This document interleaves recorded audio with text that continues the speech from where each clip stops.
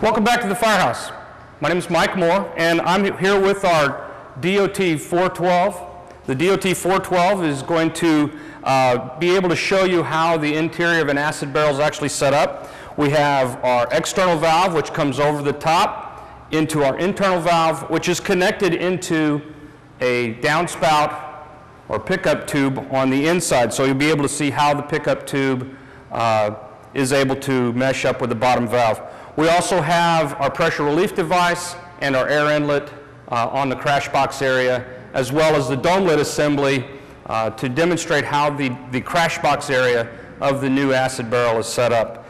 We also have a hydraulic jack which operates the top valve, and because it is hydraulic operated, our emergency remote shutdown is to the front of the trailer or to the front of the prop. This model is available for purchase, and for more information, stop by our website.